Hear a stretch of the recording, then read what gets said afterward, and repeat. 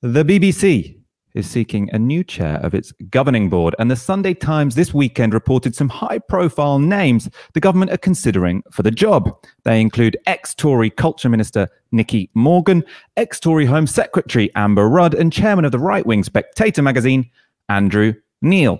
Somewhat surprisingly, these candidates were all presented by the Sunday Times as being concessions to the BBC. Boris Johnson, I suppose, reaching out a hand and saying he's not going to put people in place who are as anti-BBC as they might have expected. Let's look at how they have framed this particular story. So it says Boris Johnson is seeking to rebuild bridges with the BBC by appointing as its new chairman a prominent figure from the right who does not want to blow up the national broadcaster. Now, not wanting to blow up an organisation seems like a fairly low bar to pass, to be able to run it. But I suppose that's kind of the Tory approach to public services. We can get a bit more from that piece. Now, Johnson has ruled out appointing a berserker to the role. John Whittingdale, accused by some of being a hammer of the corporation when he chaired Parliament's Cultural Select Committee, will remain a culture minister. So we're not going to get a berserker. But Baroness Morgan, so she is in contention. A former culture secretary is an early frontrunner for the role since she led calls for change at the BBC, but is seen as an emollient character. Neil, a former editor of the Sunday Times who criticised Johnson during the general election for dodging an interview, is seen as robust and independent-minded, but as someone who has a long association with the BBC. Johnson and Rudd remain friendly despite her resignation from the cabinet last year and Johnson's decision to strip her of the Tory whip. Now, all of those qualifications for the characters who are, set to be put forward for that job. Obviously, this is speculation from sources, of course. I doubt it's pure speculation, but none of this is confirmed. None of them really seem like the kind of things that would qualify someone for a top job. So for Nicky Morgan, the argument seems to be she shares Boris Johnson's politics. She wants to reform the BBC, probably in a way of sort of stripping back its independence. But she's also quite nice.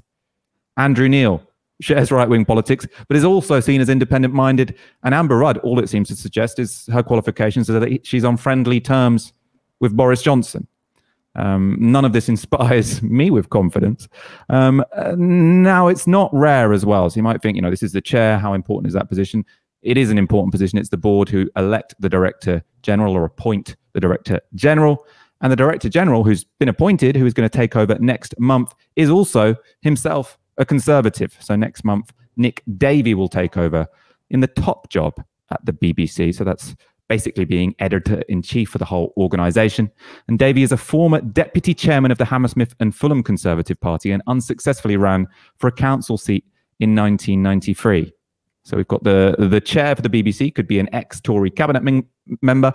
The Director General of the BBC could be an ex-Tory chair of a Conservative association, an ex-council candidate. It's not looking particularly impartial at this point in time. Aaron, I'm going to go to you. Should we be shocked at the closeness of top BBC appointees to the Conservative Party, or is this all par for the course? Yeah, I don't think BBC is an independent organisation. I think it's so subject to political pressure from the government of the day. I just think it's a ridiculous thing to claim.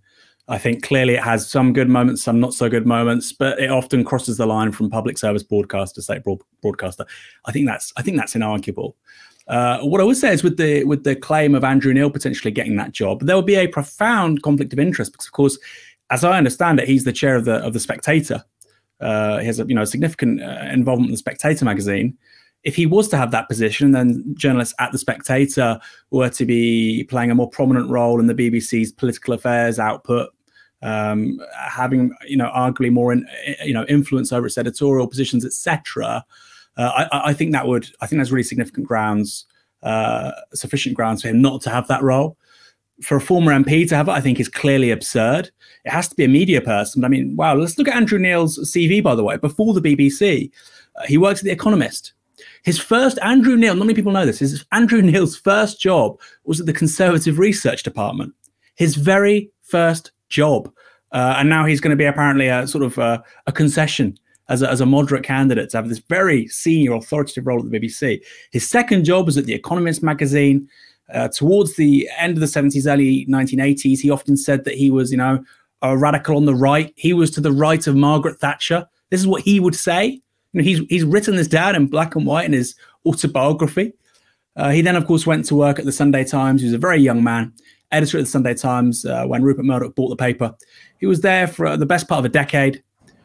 He then proceeded to help start Sky News, briefly went to work for Fox News in the United States, and now he's being touted as a candidate for the BBC. So somebody who's got a record of Conservative Research Department, Economist, Sunday Times, Rupert Murdoch's golden boy, Fox News. Now this is seen as kind of like an establishment concessionary person that can have this role at the BBC. I mean, that really does betray the extent of the rightward drift in Britain's political culture, but also how there's been really shocking in many ways institutional capture of some of the most important public roles in this country by actually what is a very small clique of people on the right, both in politics and in the media. I mean, one thing I find incredible is that even though you've got, the BBC, the Director General who's been appointed is an ex-Conservative candidate to be a Conservative councillor, and now the talk of who's going to become the chair, we've got 2 ex-Tory cabinet members. You've still got right-wingers who are so obsessed with their own victim complex that they think that left-wingers control all of our cultural industries. I want to go to a particularly I suppose, overboard quote by Ed West in Conservative Home, which came out at the end of last week. So he wrote, "There won't be a backlash because, and this was my argument, the left now controls almost every institution in Britain. It doesn't matter who's in government because the generation growing up, including my children, will be bombarded with progressive messages and signals, all equating left-wing social ideas with morality and conservatism with low status, bigotry and failure."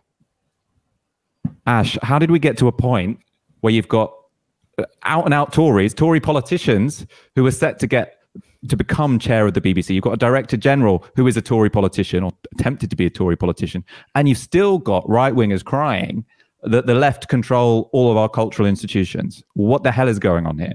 I think you've got multiple different aspects to it. One is that the Tory party don't want to destroy the BBC.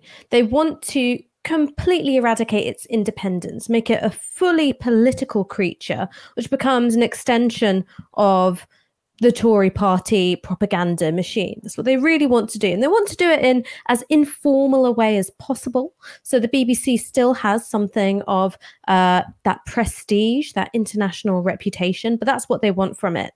At the same time, right-wingers more generally are gripped by a panic that they cannot and do not know how to wield informal cultural power in the way that progressives can.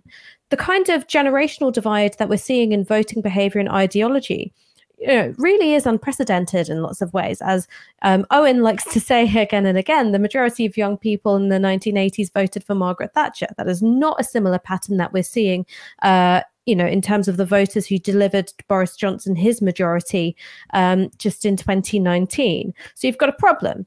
You've got an electorate that's really reliable but dying off, and you've got young people who've got no economic stake in society as it is, and they have a profoundly different set of social and cultural values.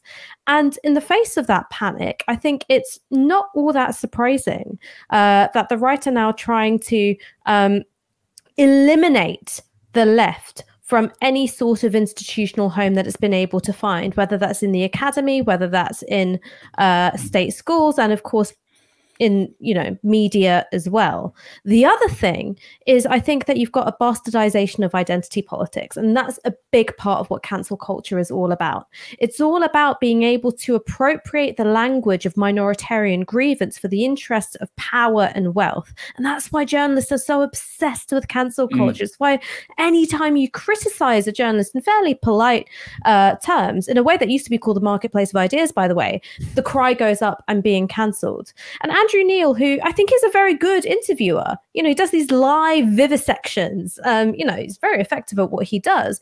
The minute you get someone going on his show and saying, well, how can you claim to be an impartial journalist when you're, the chairman of The Spectator, which has got a very right-wing editorial outlook, he goes berserk. He shuts down the conversation, and a while later he claims this as an attempted cancelling, which isn't yet on the statute books as a criminal offence, but we'll get there. And so I think it's about playing this game, and it's a game which is driven, I think, primarily by fear, because you've got your baby boomers in geographically inconvenient places delivering you majorities. probably will do in 2024 as well. But 2029, what about 2034? Going forward, how are you going to have a conservative electorate reproducing itself without your hands on the cultural levers? The problem is that the demographics that you want to capture aren't really watching the BBC.